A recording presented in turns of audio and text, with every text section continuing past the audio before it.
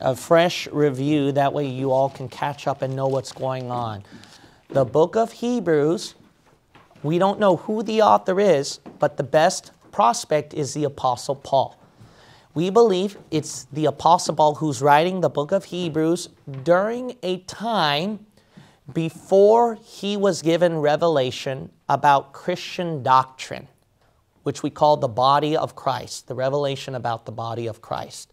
So he is still being introduced to this. He is new.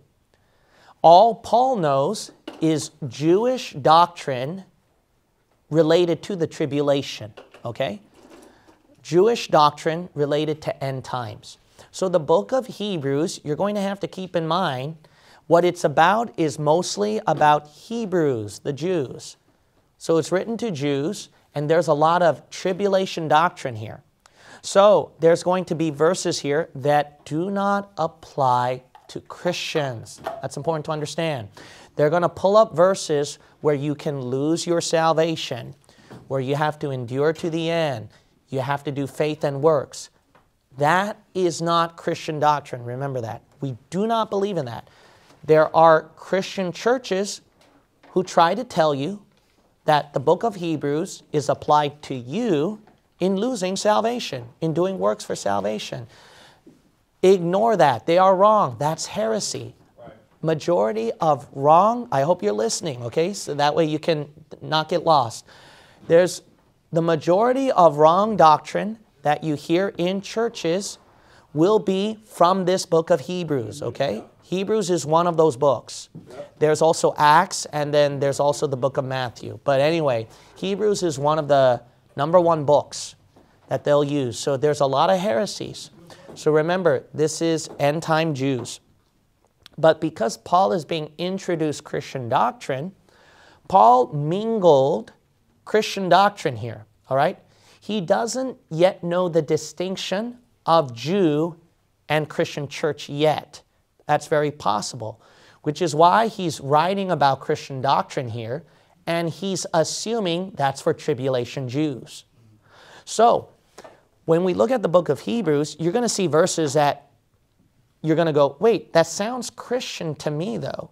Well, it's because the tribulation Jews, they're going to have some Christian stuff too. They're going to have some Christian stuff too. And Paul, he's thinking that that is for tribulation Jews. But Paul doesn't know what God knows. God knows that part, what you wrote, Paul, it can work for tribulation Jews, but you don't know it yet. That's going to be more Christian. And when you look at the Pauline epistles, Romans to Philemon, you're going to notice that some of the Christian verses in Hebrews that matches with the Pauline epistles, those are for Christians, okay? So remember, Paul is still being new to this.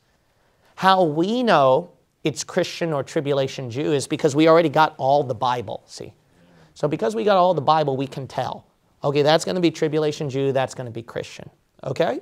All right, now that you understand all this, it's important to keep in mind that when we look at the verse in Hebrews, there's always going to be double application. In other words, it's going to apply to tribulation Jew. But there will be sometimes verses that can also apply to Christians. So there can be one verse in Hebrews that can apply both to Jew in the tribulation and the Christian. Yep. Okay, that can happen. That can happen. For example, if the Bible says, "For all have sinned and come short of the glory of God," that verse, we know that Paul is writing that to Christians in the book of Romans, but couldn't that verse work also with tribulation Jews? Of course, because everyone's a sinner. Couldn't that verse also work with Old Testament Jews? Of course, because everyone's a sinner. So see, that's the idea. You're going to have that kind of mindset when you look at Hebrews, okay?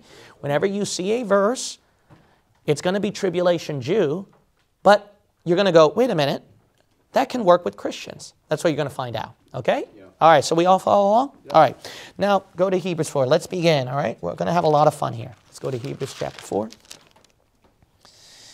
And then verse 12. All right, the Word of God. So most of this will be simple tonight, so don't worry, all right? So most of this will be simple tonight. For the Word of God is quick and powerful and sharper than any two-edged sword. In Hebrews 4:12, the author writes that the Word of God, which is the Bible, is alive. That's what quick means. And powerful. It's strong. It has power. And then it's sharper than any two-edged sword. That's self-explanatory. It's a sword. And the reason why the Apostle Paul is writing about this, let's go by the context. Remember chapter 4, the Apostle is writing to those Jews that they have to labor, they have to work hard, combined with their faith for salvation because of the tribulation time. So the tribulation time, please remember this, don't confuse this, so I hope you're paying attention. Faith and works for salvation is tribulation only, okay? For Jews in tribulation. That is not you and me, okay? I hope everyone gets that. I don't want somebody to tell me after Bible study, thank you for telling me that we can lose our salvation. I have to do works to keep my faith. No, I never said that. I said that was for Jews in tribulation, okay? Our salvation is not by works, faith alone, okay? And we can never lose salvation. I want to make that very clear because for some of you who are first time here in Hebrews class, I don't want you to get confused. So the author is telling them that it's important that they have to keep their life clean then, see, with faith and works for salvation. So he's talking about the Bible here at verse 12. And he's going to talk about that the Bible is a sharp sword. It's an offensive weapon. That it's so sharp that it can dig down to the inner thoughts. So you can't hide your sin. See, so during the tribulation, those Jews, they really have to have a lot of faith and works because they're going to be judged for it at the judgment. The Bible will judge them for their sins. So that's very important to understand. When we go to Revelation 20, go to Revelation chapter 20.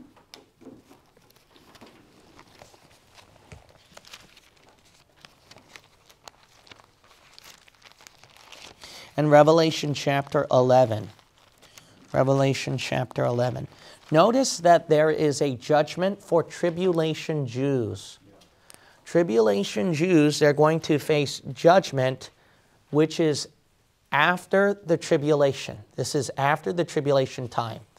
Notice that we're looking at the book of Revelation, right? So this is long after the tribulation. Notice that there's going to be a judgment for tribulation Jews or tribulation saints. Let's start off with Revelation chapter 11. And then we'll start off at verse 18.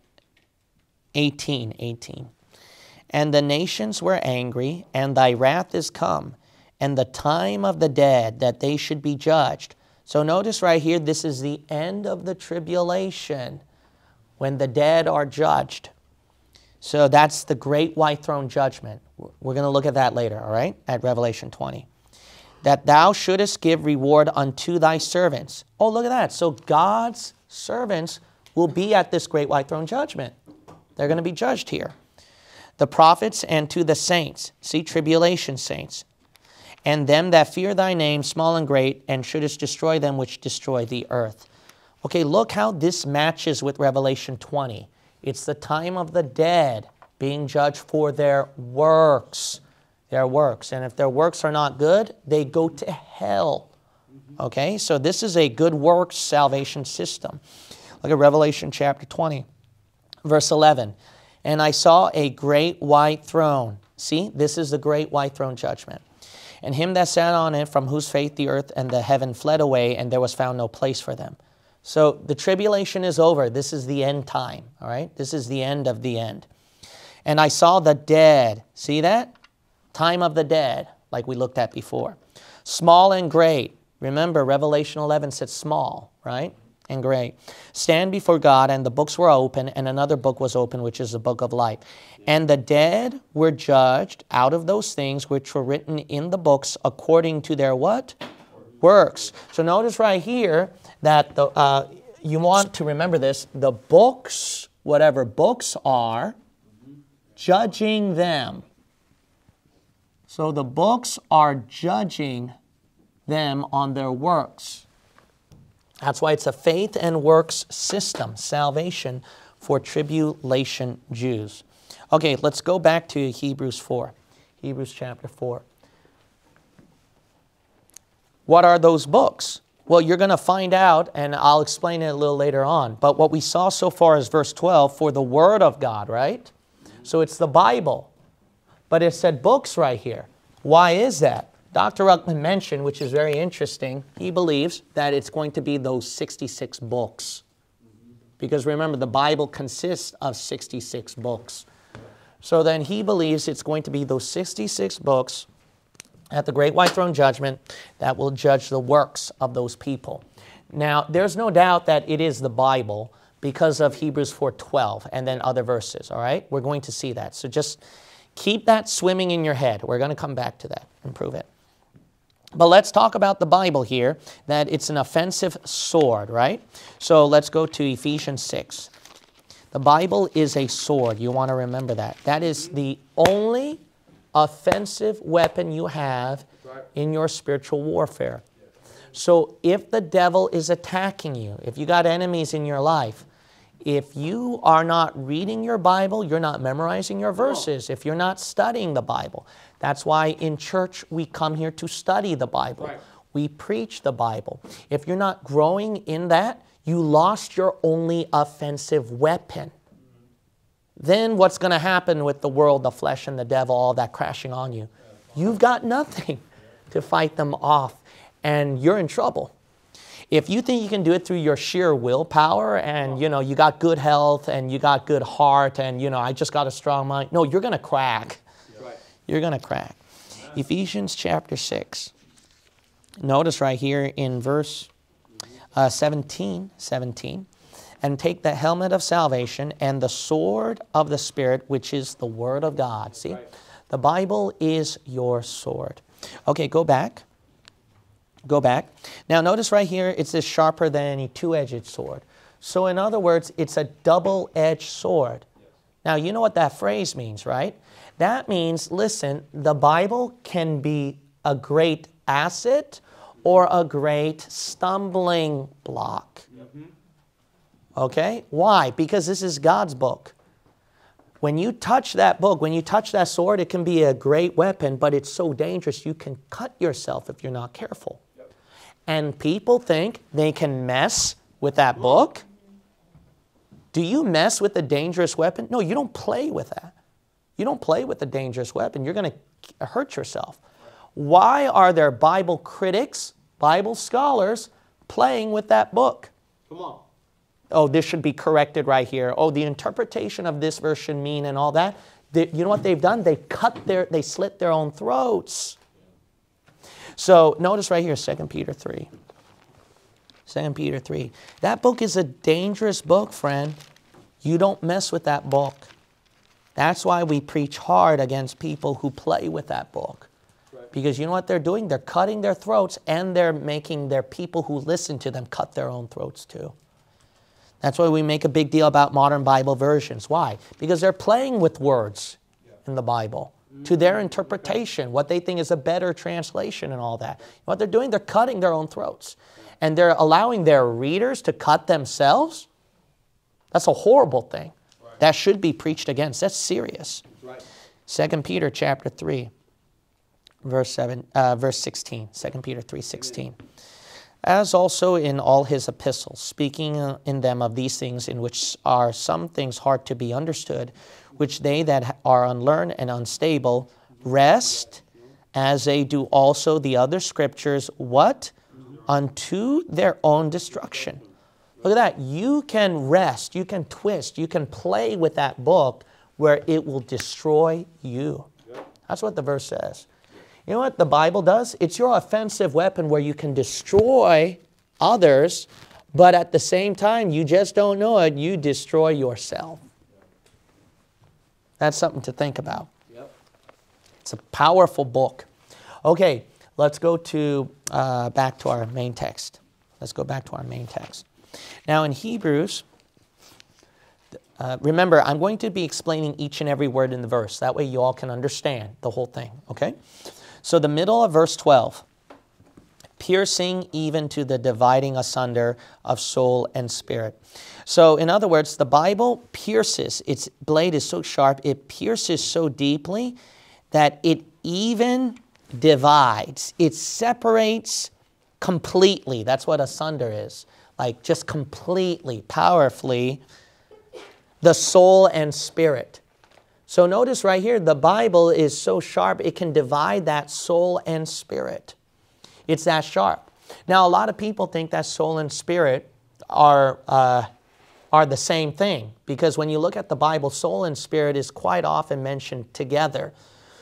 But we do know that they're different, and the verse right here says that it's so sharp that even though you would think that they're closely intertwined, like many other people think, the Bible is so sharp it can divide it separately. It can divide it separately. You might say, why? Because a lot of times when there are issues that deal with the soul, the Bible will show you that. And when there are issues of the spirit, the Bible will show you that. It's so sharp, it's so powerful in its word, you can tell what is spiritual and what would apply to you soul-wise or psychologically. Wow. So that's how powerful it is. One quick example was Sunday sermon, right? I explained the difference with body, soul, and spirit. But it was simply a man's preaching of that book. Can you imagine if the book itself you were reading? That's right. What it would tell you? It's even much more powerful. So this is proof that soul and spirit is not the same. This is the verse you want to mark down, proving that soul and spirit is not the same. People keep saying they're the same, they're not. The next verse you want to write down is 1 Thessalonians 5:23. 1 Thessalonians 5:23. That verse proves that the body is not the same as the soul. So Jehovah's Witnesses and Seventh-day Adventists confuse the two. Would you believe that? They think that when you die, your soul sleeps. Yeah. Because they confuse your body sleeping in the grave with your soul. Yeah. That's what they think. So, no, body is different from soul, and soul is different from spirit, and those three are not the same. Right. All right, go to 1 Thessalonians 5:23. 1 Thessalonians 5:23. And the very God of peace sanctify you wholly. And I pray, God, your whole spirit and soul and body. See that? They're separated. All right, go back to Hebrews 4. Go back to Hebrews 4. In verse 12, the next part of verse 12 says, piercing even to the dividing asunder of soul and spirit, and of the joints and marrow. So that book is so sharp it can divide even, you know how close the joints are with the marrow, right? But they're different. They're separated. So sharp it can divide between it. Now, what is it meaning right here? It could mean that there are things within your joint and marrow, or maybe it's a figurative expression that there's something in you that the Word of God can discern and tell the difference. That's what it could mean. Or it could mean more literally. Because believe it or not, that Word of God is going to cut down the body, actually. Yeah. It's going to tear apart the body. And that happens at Armageddon. Amen. Yeah, so go to Revelation 19. That's cool. Revelation 19. Yeah, that Word of God can be more literal than you think. It'll cut you down. Amen. It will cut you down. It's something in the spirit world, but it could probably become present in the physical realm. It could probably become that. The reason why is Revelation 19. Jesus Christ is going to ride on a horse, conquer the Antichrist army, United Nations, and then through a sword out of his mouth, just wipe them all out. So look at, and that sword is the Word of God. Look at Revelation 19. Notice right here, verse 13. 19:13. And he was clothed with a vesture dipped in blood, and his name is called the what? Word of God. That's Jesus. But look at verse 15. And out of his mouth goeth a sharp sword. Like the Bible, right? The Word of God, which is a sharp sword. Yes. That with it he should smite the nations, and he shall rule them with a rod of iron. Notice how the Word of God, Jesus' name, is associated with this sharp sword that cuts down all these bodies of the army. So it could be more literal than you think. Maybe that's what God had in mind when he said Hebrews 4. All right, go back, Hebrews 4. Notice how this one verse is rich already. with so many cross-references. So much you already learned. All right, Hebrews 4:12. The last part, and is a discerner of the thoughts and intents of the heart. So the Bible, it discerns. That means it can tell the difference of everything that's going on within your thought pattern and the intents of your heart. That book is a mind reader. It's an emotional reader. You cannot escape from it. All right, so go to 1 Corinthians 2. 1 Corinthians chapter 2. And then we'll look at verse 14. We'll go to 1 Corinthians 2 and then verse 14. Now, I want you to make this note. This is extremely important. A discerner, what it does, it can always tell the difference between two things, even if they are the same. It can tell the difference with two things, even if they are the same. That's the reason why, think about this. People are telling you the old lie. All religions are the same. We all believe in Jesus, salvation by faith alone, so it doesn't matter what denomination you are. Don't we have pretty much the same doctrine? See, that's the problem with the world. Why? They don't have the Bible. The Bible can tell the difference between two things even though they think they are the same. If you don't know your Bible, then what's going to happen is you're going to assume everybody believes the same thing. Well, that church down over there, that pastor over there, he teaches the same thing like this church and this pastor right here, so they must be the same like us. See, then that shows right here, you have to ask yourself, how much do you know that book? How much do you know that Bible? So go to 1 Corinthians chapter 2, verse 14. The Bible says here, but the natural man receiveth not the things of the Spirit of God, for they are foolishness unto him, neither can he know them, because they are what? Spiritually discerned. So you can only know in the spiritual realm. But if you keep looking at natural things, what's going on in your natural life, in this natural world, that's what scientists boast. They are of naturalism, they say. When you have that mindset, you can't tell the difference. All right, here's another one. I want you to turn to Malachi 3. Malachi 3. And then we'll look at verse 18. Malachi chapter 3. And then verse 18. So how are you doing, Christian? Do you think that pretty much they're all the same? If you do that, if you can't tell differences, then you need to look at that book. You don't know that book enough. Look at Malachi chapter 3, verse 18. Then shall he return, and look at this, discern between the righteous and the wicked, between him that serveth God and him that serveth him not. But nowadays, people can't tell the difference. They think everyone's serving God in their own ways and that everyone's a wicked or bad person, but serving God in their own ways. That's why they talk about yin and yang. We have a bit of darkness and a bit of light in us, and they're always converging the two. No, they're separated. 1 Kings 3. 1 Kings chapter 3. This is good, preacher. 1 Kings chapter 3. And then we'll look at verse 9. 1 Kings chapter 3 and then verse 9. This is a very good verse. Solomon, he asked for prayer to judge the people well because he's so young. So he's not confident in his ability to judge well.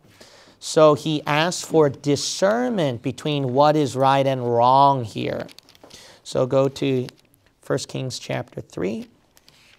And then we'll look at verse 9. The Bible says right here, give therefore thy servant an understanding heart to judge thy people, that I may discern between good and bad. For who is able to judge this, thy so great a people? So he needed discernment to judge people's matters and tell the difference. Okay, the last one is Ezra 3:13. Ezra 3:13. Here's another good example. The Bible talks about people who gave a great noise. And then there were people who were weeping. And then there were people who were shouting. But that noise was so loud, they couldn't tell the difference between what was weeping and what was shouting. And the Bible uses the word discern. See, discern. Sometimes those two things that are different, they look the same. So you have to pray a lot for discernment. Do you pray for discernment? That's an important thing to pray for in your everyday life, is discernment. The Bible says, Ezra 3:13, so that the people could not discern the noise of the shout of joy from the noise of the weeping of the people. All right, then. Let's go back to Hebrews 3 again. Let's go back to Hebrews chapter 3. So that book is your only thing. Think about it. It's the only thing that can discern. You can't. No matter how strong your rationalist thinking is, or how many stuff you study, it don't matter a hill of beans. Solomon, he said at the end, much learning doth make thee mad. It's vanity. This is the guy who prayed for discernment from God. So he knows everything that you can study, no matter how much smart you are, you can't discern unless you have God. And that, and right here, the Bible says, God says it's the book. It's the Bible. If you know that Bible, you're going to tell the difference. The only thing that can tell the difference. All right? All right, now, so then that book can read people's thoughts and feelings, right? Hence, that's why that Bible can judge those saints at the great white throne judgment. It reads their thoughts and their minds. Now, believe it or not, this is personified, the Bible. It's personified as if it's a person judging them.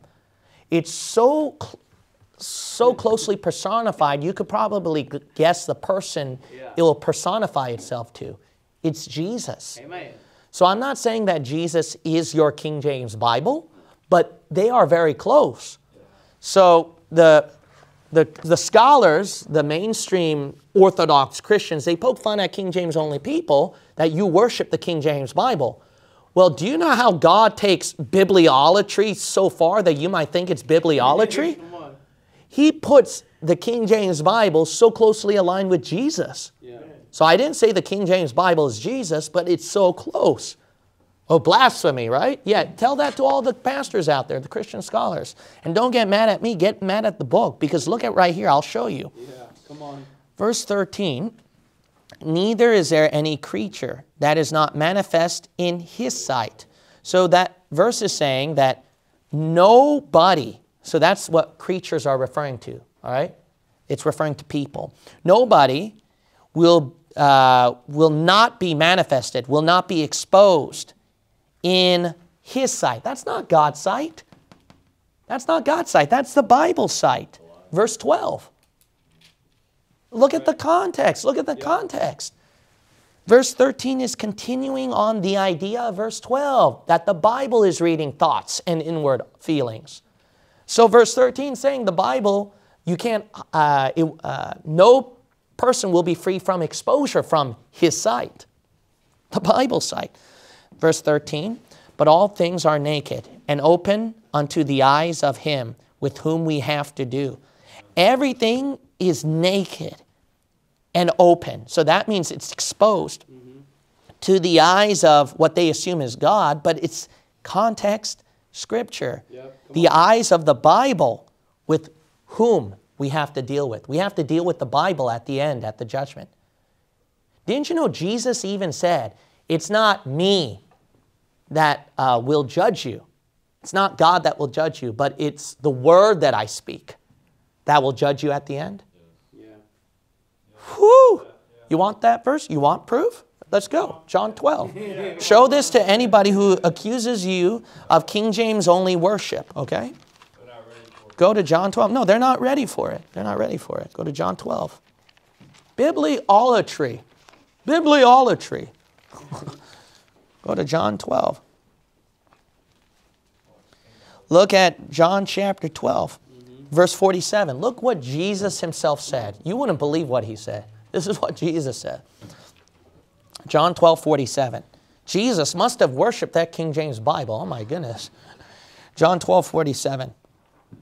And if any man hear my words and believe not, I judge him not. Yeah, come on. For I came not to judge the world, but to save the world. Well, then what's going to judge them? He that rejecteth me and receiveth not my words hath one that judgeth him. Okay, who is that person? That's you, Jesus. No, I said I'm not.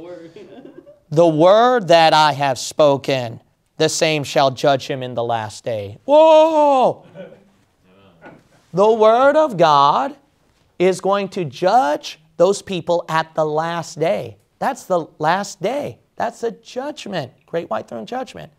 That's what those books were, remember? Those books are judging them. What are you going to do? Revelation 20 plainly said, every man was judged according to their works, according to the books. Yes. The book is judging them. How about that? That's some book, man. Amen. I don't believe it's God, but I'd think twice before messing with that book. Right. You have the audacity to play with that thing, huh? Come on. That's something, man. And make money off of it? Yeah. Make money off of it? Yeah. Even James White, who's their favorite King James only critic, admitted that the reason why these Bible translation committees keep making new Bibles is they need to make money. You have a clean conscience at the judgment. Wow. That's something scary. All right, go back to Hebrews. You want a good reason to become King James only? What you heard tonight.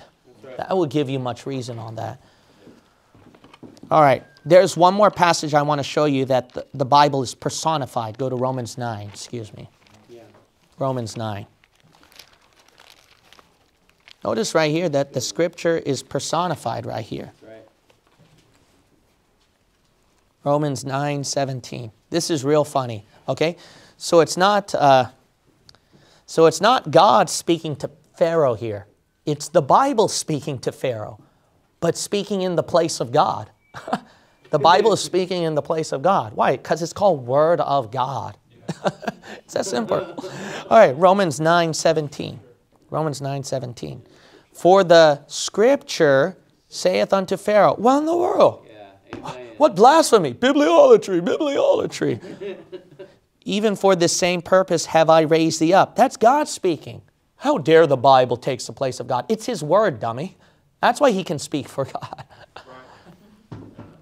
Even for the same purpose have I raised thee up, that I might show my power in thee, and that my name might be declared throughout all the earth. So see this? We're not saying this is God, but see how closely aligned it is to God? Because it's God's word. It's that simple, all right? Would you slap God's lips? No. Come on. His words. What makes that different from His lips? What makes that different from His face? Right. That's a part of Him. Yes. You don't mess with this. Period. Bibliolatry, my foot. Go back. I'm not saying the Bible is God, but it's the same thing. I'm not saying the face is God, the lip is God, His eye is God, but I wouldn't touch those things either. I wouldn't slap that thing. All right. Go to Hebrews chapter 4. Verse 14. All right, here's my favorite part. All right, you're going to get a big blessing out of this. All right. Hebrews 4, and then we'll look at verse 14 here. All right. Let me get a drink. All right, and then follow along. I'm going to explain each and every word. Seeing then that we have a great high priest that is passed into the heavens, Jesus, the Son of God, let us hold fast our profession. All right, I'm going to explain everything what it means. So the author is saying at verse 14, so we see then that we got a great high priest who already passed all throughout the heavens. So that's the sky, that's the universe, up to the third heaven. So all of you know that, 3 heavens. He went all the way up there, and that is Jesus, the Son of God. So because He's up there, He's encouraging the tribulation's Jews to hold fast their profession. So that's where you get about professing salvation. What does that mean? You profess, you claim to be a saved person. So the author is speaking right here. You got to hold on to what you profess to be, a saved believer. So for the tribulation Jews, they have to hold on to what they profess to be, that they are saved believers. Now, remember, that's the context. They have to hold on to their salvation, what they profess to be.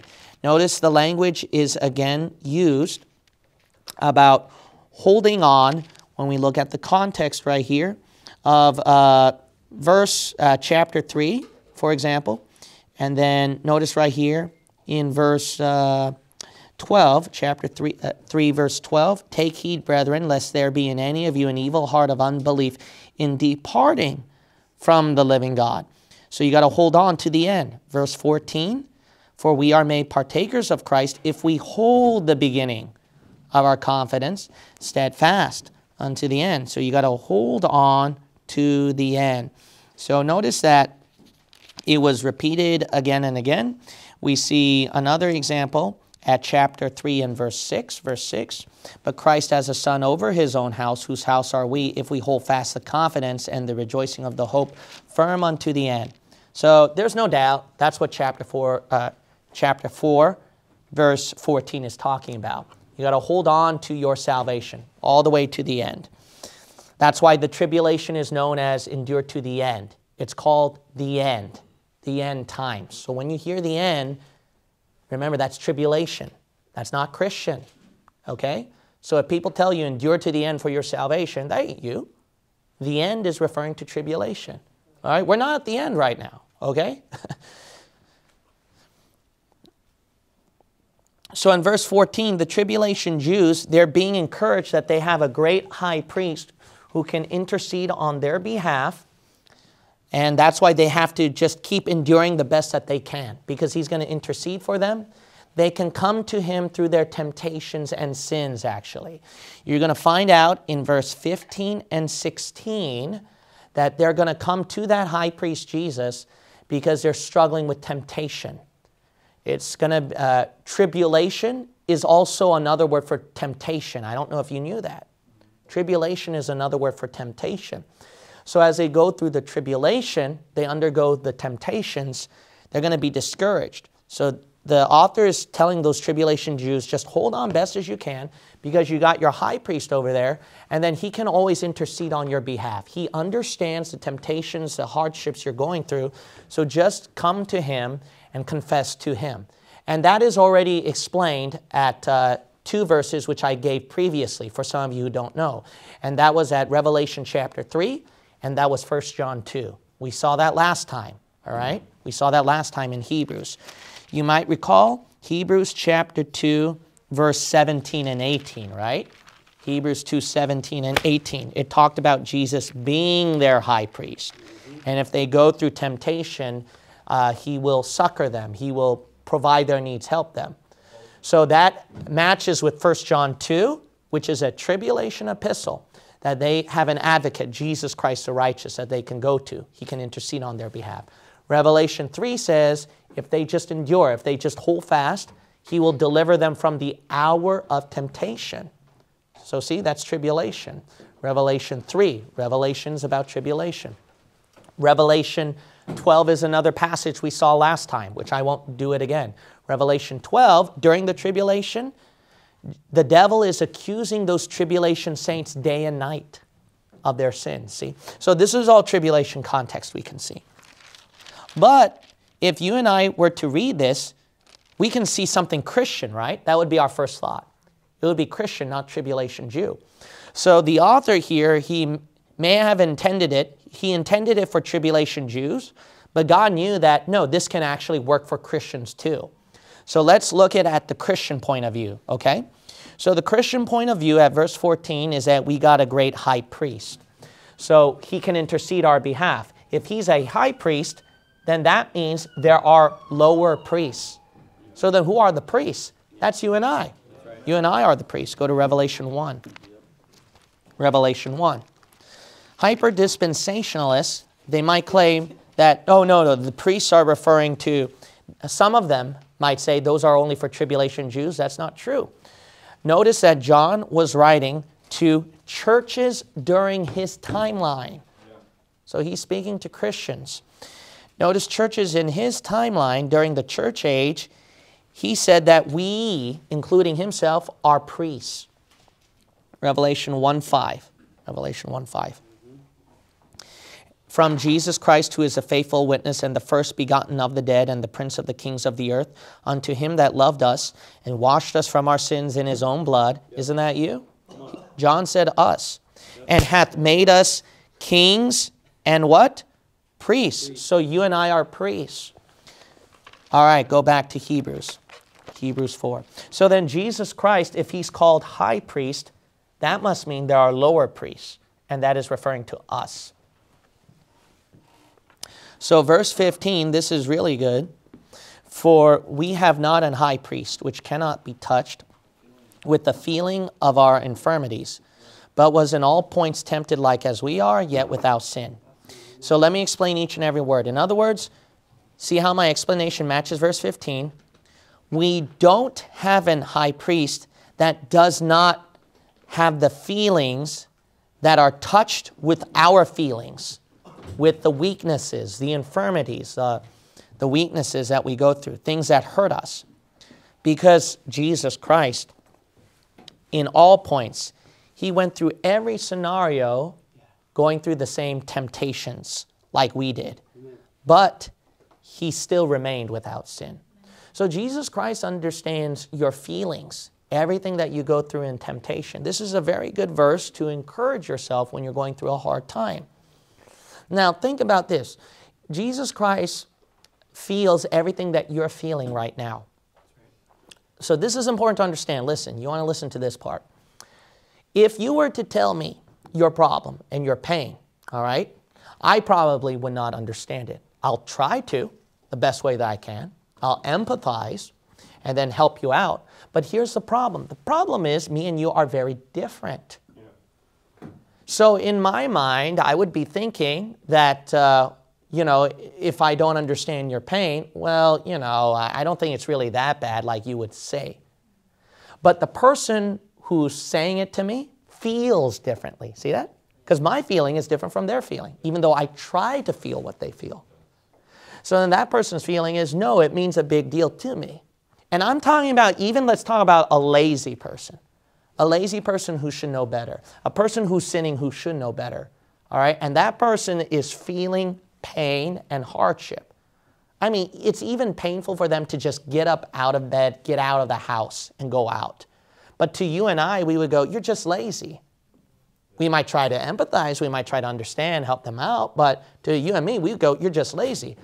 Because we're not feeling what that person's feeling. Right. But what that person's feeling is real to him or her, even though to us it's not. Right. Jesus Christ is feeling those same things that person is feeling. Yes. So think about this, okay?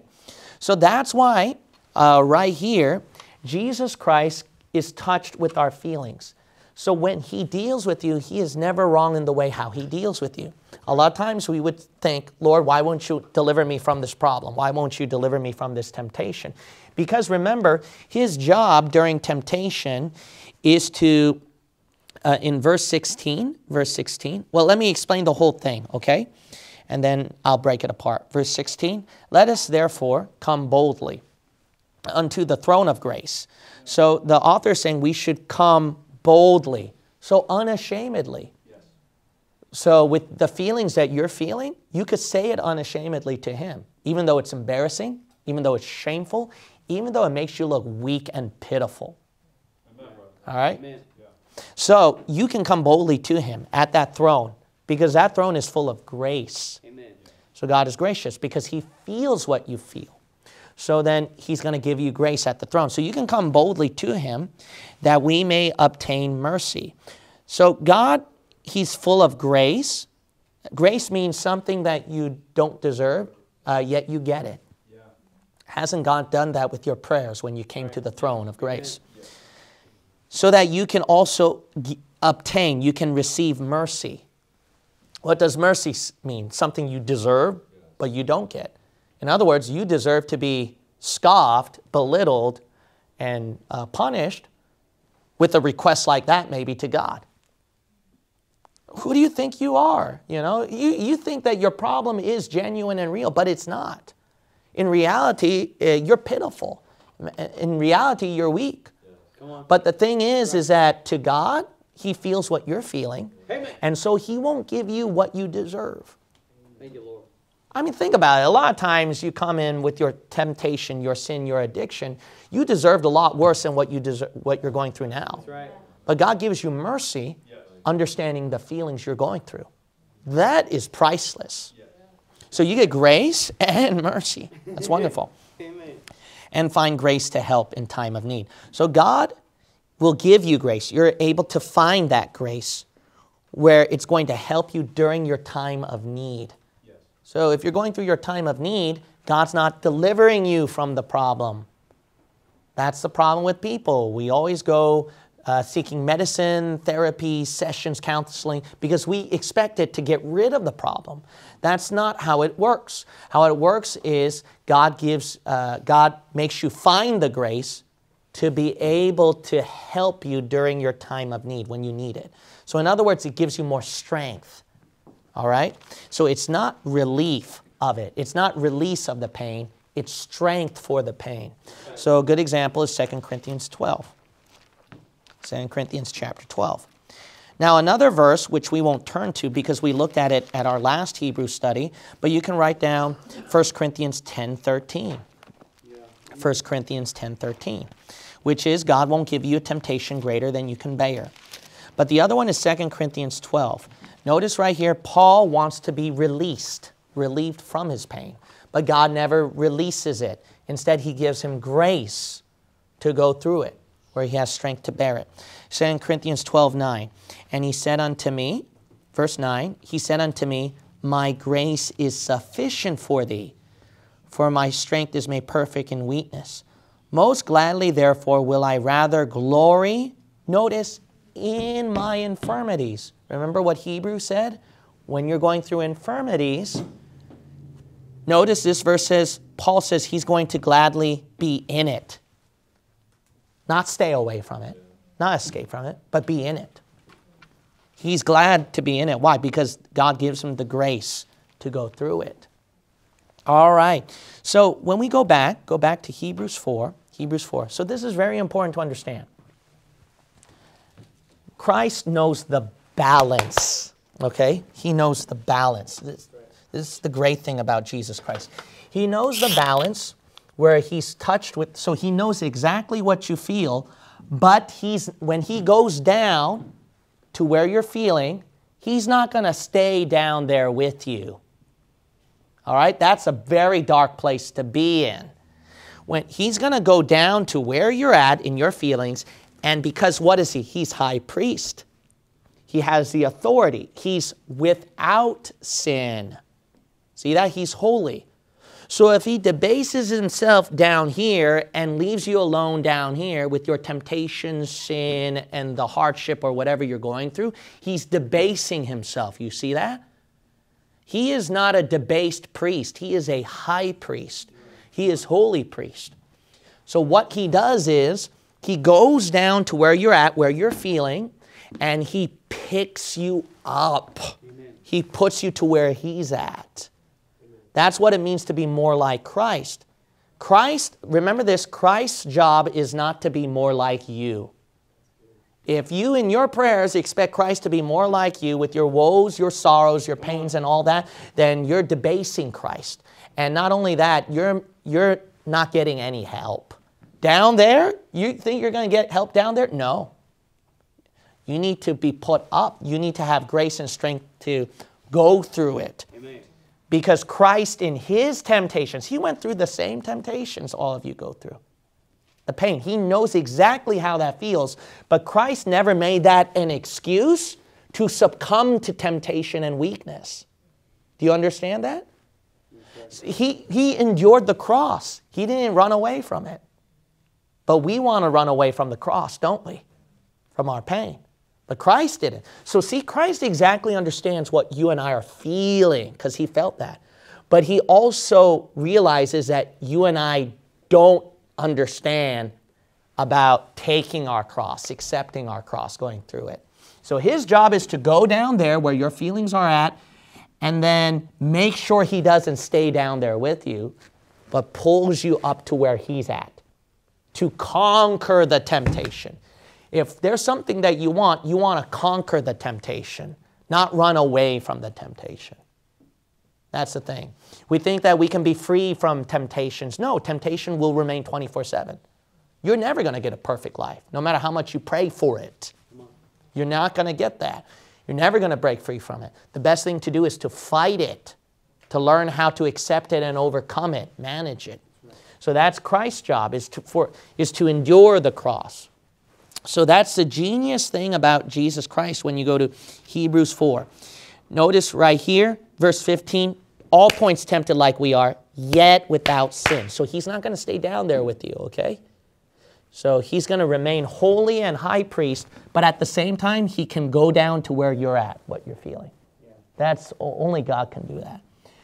Now, if Christ can do that balance, here's another thing. Aren't we Christians supposed to follow Christ?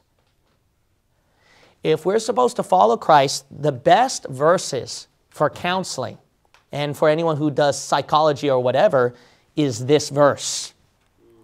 Psychology and counseling is all about empathy, all right? And I majored in that one. I studied in that one. So they empathize with the client's feelings. But the problem with the psychologists is that they stay down with that empathy where those clients are at. No, you don't leave them down there. That's dangerous. What God wants is you need to get out of there. You need to mature. You need to grow up out of that.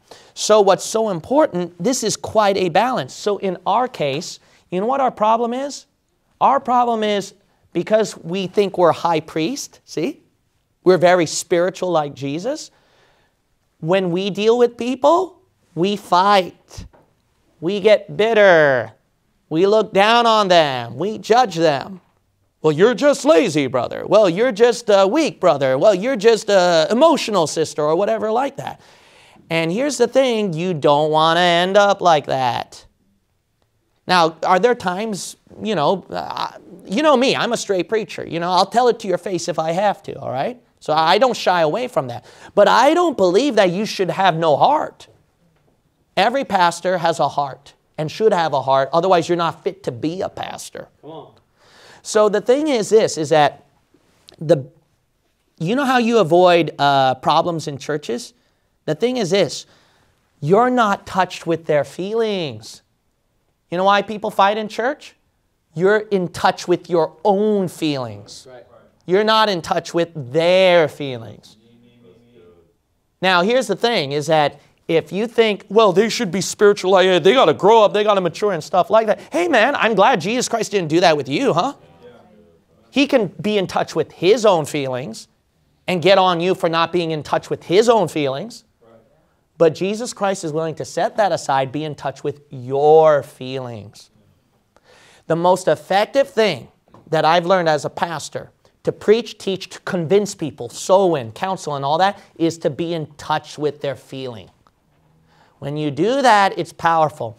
One person said it this way, which was very good. He says, you know, people won't remember what you say or what you preach, but they'll remember how you made them feel. That's very, very telling right there. So the thing is this. If you want to conquer bitterness and you want to conquer jealousy, look at Romans 12 and 1 Corinthians 12. These are very good verses. Romans 12, 1 Corinthians 12. Well, I'm just bitter at that person in the church, pastor. I just can't get over it. And then, well, then you got this problem. You're so much in tune with your emotions. And you want that other person to understand your emotions, what you're feeling. You know what that's called? That's called selfishness. You know what you should do? You got to be in touch with their emotion and cast aside your emotions. No Christian wants to do that. You know why? Every Christian is selfish because they think they're right, especially if they think that they're spiritual, that they're in the right. And that's a dangerous place to be in because Jesus never did that with you and I. Now go to Romans 12. Romans chapter 12. The Bible says, Romans chapter 12. Notice in verse 15. Notice the in tune with the emotions, right? Verse 15. Rejoice with them that what? Do rejoice. And weep with them that weep. Be of the what? Same mind one toward another. Mind not high things. See, that's your problem. You're too high. You think you're spiritual. No, you got to go down to where they're at. But condescend to men of low estate. I told you so. Go down to where they're at. So you can be in the same mind together. But you refuse to because you're so spiritual and you're a Bible believer and you're a pastor and everybody looks up to you and hogwash, man. You make me sick.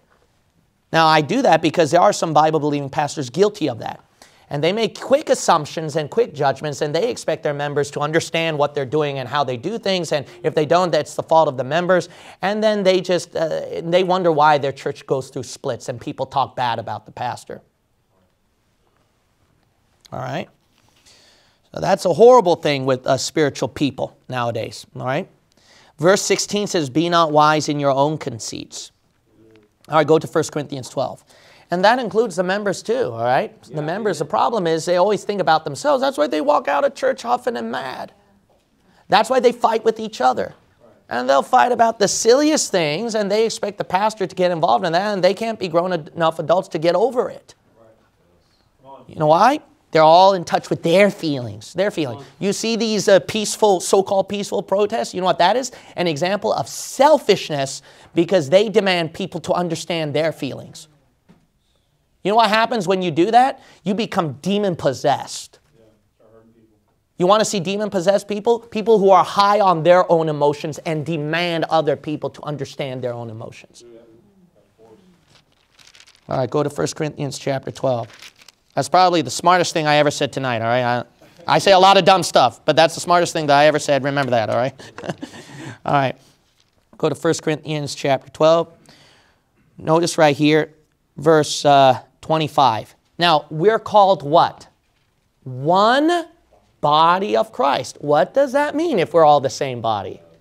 We should all have the same thought patterns and feelings and everything. We should feel what they feel. The finger shouldn't be a rebel and demand the foot. You got to feel what I'm feeling right here. Don't do that. All right, 1 Corinthians chapter 12. Notice verse 25. That there should be no schism in the body, but that the members should have the same care one for another. And whether one member suffer, all the members suffer with it. Or one member be honored, all the members rejoice with it. It has the same function. If someone suffers, then you suffer with it. Do you know why God puts you and I through suffering? Do you know why Hebrews says he went through the same sufferings like we did? Do you know why? So we can share the same empathy. You know what God did in my life? He put me through incredible sufferings and unique circumstances where it helped me a lot to be compassionate and empathetic with people. Yeah, suffering's good for you. Go to 2 Corinthians 1. 2 Corinthians 1. Notice right here, suffering helps you with empathy. If you don't have empathy toward other people, you haven't suffered. All right? You're too used to a high position and people looking up to you, and you got to get off of that. You're too used to people feeding you comfort. Go to 2 Corinthians 1. Notice right here, the Bible says in verse 6, and whether we be afflicted, it is for your consolation and salvation, which is effectual in the enduring of the same sufferings which we also suffer. Or whether we be comforted, it is for your consolation and salvation. How about that? All right, go back to Hebrews. Let's go back to Hebrews. So how is your empathy toward other people? You've got to learn that. And then, trust me, bitterness, division in church will go away. Amen. All right? So if you're having trouble with bitterness, jealousy, or division with brethren, then you need to practice those verses that I've given out to you. Okay? You got to put aside your emotions, your thinking, and try to understand that person's emotion, that person's feelings. Even secular psychologists understand that. You know, they go to the client's background, what they're going through, try to hear them out, listen to them rather than listening to themselves. So that's why the client feels empathized, feels helped. So you got to learn to do that yourself, all right? You want people to listen to you. You don't want to listen to them. That's your problem. But at the same time, it doesn't come to a point where you spoil them, right? Because you listen, you help them, but it balances where you refuse to stay down there with them. See? So that's a great balance. So then when I counsel people, it helped me a lot to not be up here, but down there. But I don't stay down there. Once I get down there with them, I try to pick them, bring them up, knowing their broken state. So I'm careful how I pick them up. When there's a broken, shattered vase over there, you don't just pick it up carelessly. You pick it up very carefully. And at least you pick it up. You mend it carefully. You don't just do it, hey, just work, just glue each other. No, you do it carefully. That's the same thing you do when you mend a person and you pick them up. You don't leave them broken. You don't go down there and stay down there. You pick them up. But when you pick it up carefully. You pick it up with empathy. You pick it up with understanding. Sometimes when a stubborn piece just won't go in, then you use a little force. See that? Then you use a little force. Okay. Oh, man, I have to finish tonight. I didn't finish everything, but I want to show you something really important. There are people, here's another problem. There are people who are over-empathetic, and that is a problem. I've seen that in our church before, too. I've seen that with my own life before, too. That is a horrible mistake. You don't want to do that, all right? Because what it does is then they're grabbing you with their victim mentality.